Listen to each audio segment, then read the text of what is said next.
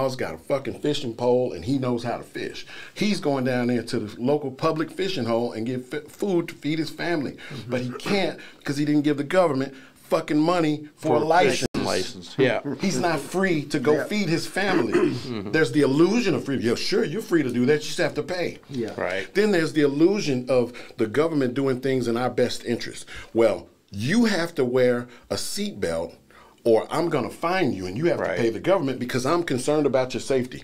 But I'm living in Texas and I'm a Harley Davidson rider and I don't own a fucking helmet. Right. And that's the law. So if you're really concerned with my safety, knowing that the National Highway Transportation Board says that the most dangerous thing I could be on is a fucking motorcycle without a helmet, why is there no law against that? There's the illusion of you looking out for my safety. Right. There's the fact that the people at Frito-Lay make snacks for us that they are not even legally allowed to sell in other countries because they're so bad for you to consume as a human.